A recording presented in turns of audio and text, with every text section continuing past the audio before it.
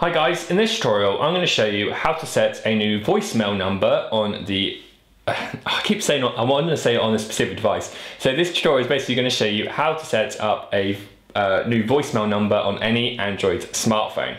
So the voicemail is used when you can't answer a call. So someone will call you, you can't get through, and they'll be able to leave you a message. Now, depending on your SIM card, you may not actually have a voicemail set up by default. Now, what your phone will try and do is if someone calls you, it will just ring out.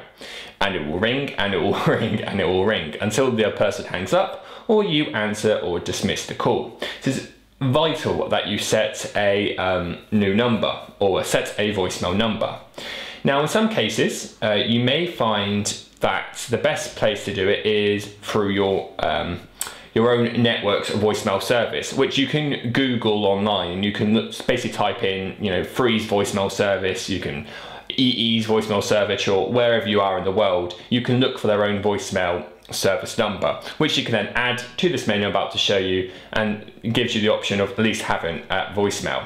So then if you think you've got a missed call and they've left a message, you could phone the service number and listen to your message. To do this, you're going to be opening up the phone app, and you're going to be looking for the settings menu. This will always be in the top right of the app. And from there, you're going to look for the you're going to be looking for the voicemail settings option. Now, this may be called voicemail provider, something similar, but you'll get the gist. From there, you'll have a voicemail number. So as you can see, my number is set to Free's voicemail service at the moment. So when people call and I can't answer a call, it will go to this number and they'll be able to leave an answering machine message or voicemail as shown.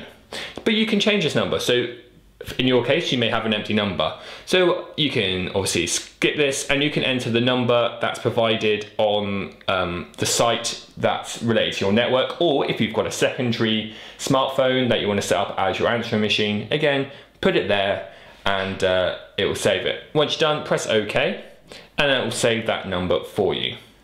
And that's how you set a new voicemail number on any Android smartphone. Thanks for watching.